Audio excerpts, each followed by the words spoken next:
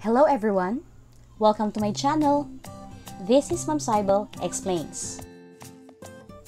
This video is all about multi-step problems involving multiplication of decimals. We have an example here. Jared saved 160 pesos and 50 centavos. Grace saved twice as much. Santi saved twice as much as Gray. How much money do they save in all? We will solve this problem using block model approach because it's easier for our students to visualize because many of them are visual learners. So let us start. Let's first have Jared. Jared has 160 pesos and 50 centavos. We'll be making a box. And what's inside the box is 160 pesos and 50 centavos. Let's do that. 160 pesos and 50 centavos. Next, let's have Gray.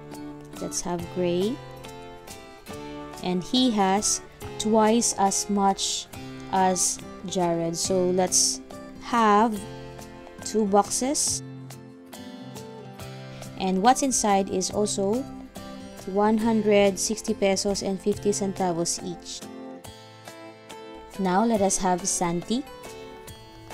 Santi here has thrice as much as Gray. So if Gray has two boxes with 160 pesos in each box, we need to make it triple. So it means he has 6 boxes all in all. Let's do that.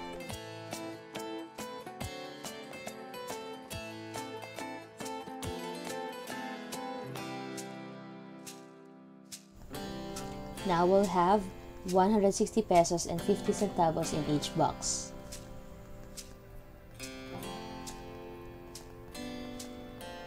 Based on the problem, we need to find the total money they save in all. So we have to know how much did Gray save and how much did Santi save. So whatever is their money, we'll just add it to Jared. Okay, let's solve first for Gray. How much will that be? So Jared has 160 pesos and 50 centavos. Now let's solve for Gray's money. We'll just multiply 160 pesos and 50 centavos times 2. Okay, let's do that. 160 pesos and 50 centavos times 2. 2 times 0 is equal to 0. 2 times 5 is equal to 10, right? 0 here, carry 1 at the top of 0.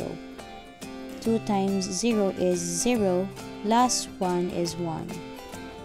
2 times 6 is equal to 12. Carry 1 at the top of 1.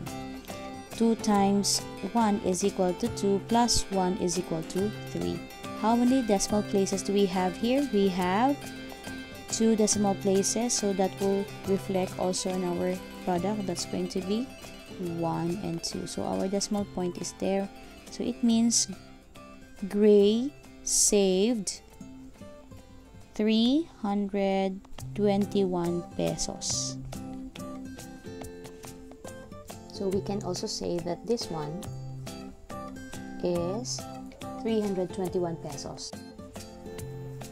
Same as with this and this and this one.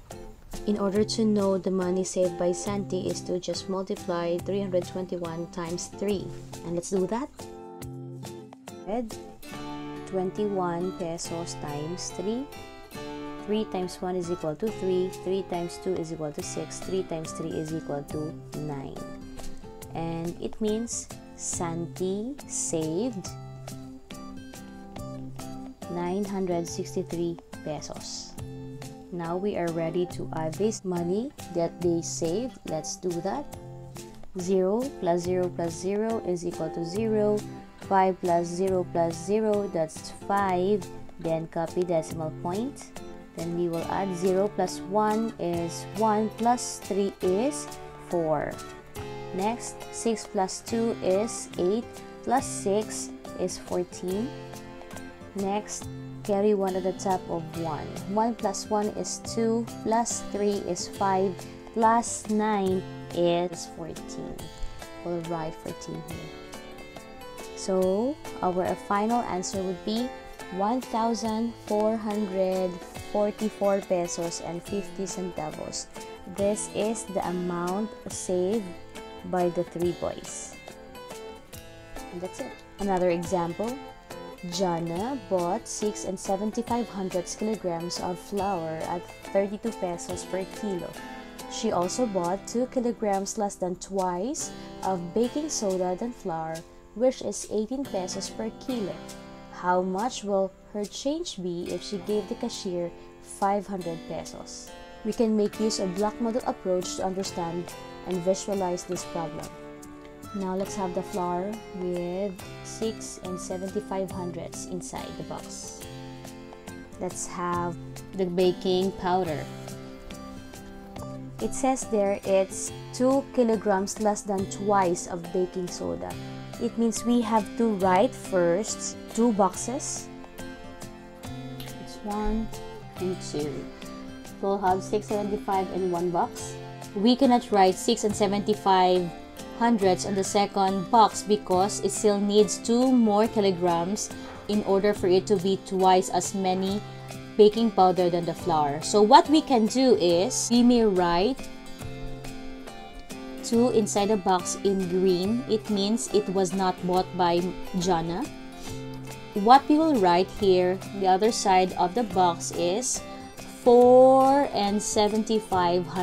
Why is that so? Because the total number that we can have in the box is 6 7/75. If you're going to add 4 7/75 and 2 is equivalent to 6 7/75. So the one in yellow are the number of kilograms that Jana bought. So we want to know how much is this. So we'll add 6 7/75 and 4 7/75. 5 plus 5 is equal to 10. Write 0 here. Carry 1 at the top of 7. 7 plus 7 is 14 plus 1 is 15. Write 5 here. Carry 1 at the top of 6. Copy the decimal point. Next, 6 plus 4 is equal to 10 plus 1 is equal to 11. We can say that Manang Jana bought 11 50 kilograms of baking powder. We are not done yet. We still need to multiply the following numbers. 6 7/75 to 32 pesos and 11 50 to 18 pesos, so that we can get the total amount of money spent by Jana. Let us have first the flour. That's 6 7/75 times 32. 2 times 5 is equal to 10. Write 0 here. Carry 1 at the top of 7. 2 times 7 is equal to 14 plus 1 is 15. Write 5 here. Carry 1 at the top of 6. 6 times 2 is 12 plus 1 is 13. 5 times 3 is equal to 15. Carry 1 at the top of 7. 7 times 3 is equal to 21 plus 2 is 22. Carry 1 at the top of 6. 6 times 3 is 18 plus 2, that's 20. Let's add. Bring down 0. 5 plus 5 is equal to 10. Carry 1 at the top of 3. 3 plus 2 is equal to 5 plus 1 is equal to 6. 1 plus 0 is 1, and then bring down 2. We have 2 decimal places here in our factors, so that will also be reflected in our product. So it's going to be 1 and 2. Our decimal point is here. It means Manang Jana spent 216 pesos for the flour. We're ready to multiply 11 50 to 18. 0 times 8 is equal to 0. 8 times 5 is equal to 40. Write 0 here. Carry 1 at the top of 1.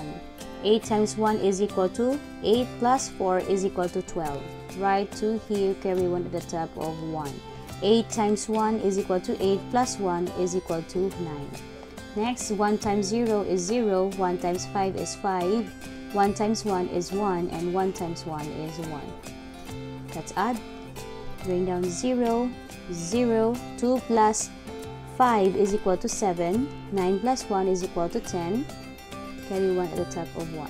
1 plus 1 is equal to 2. And Jana spent 207 pesos for the baking powder.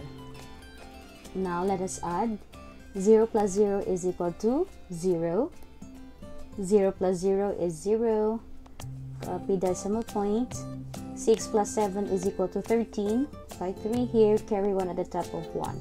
1 plus 1 is equal to 2 plus 0 is 2. 2 plus 2 is equal to 4. And Jana spent a total of 423 pesos for the flour and the baking soda.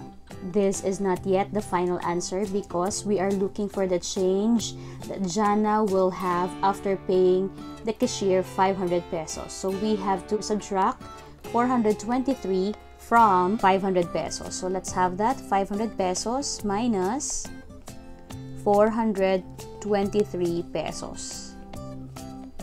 0 minus 0 is 0. 0 minus 0 is 0.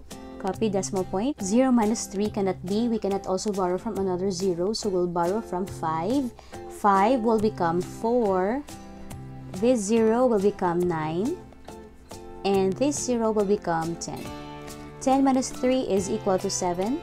9 minus 2 is equal to 7. And 4 minus 4 is 0. No need to write that. Jana will have a change of 77 pesos from the cashier after paying 500 pesos.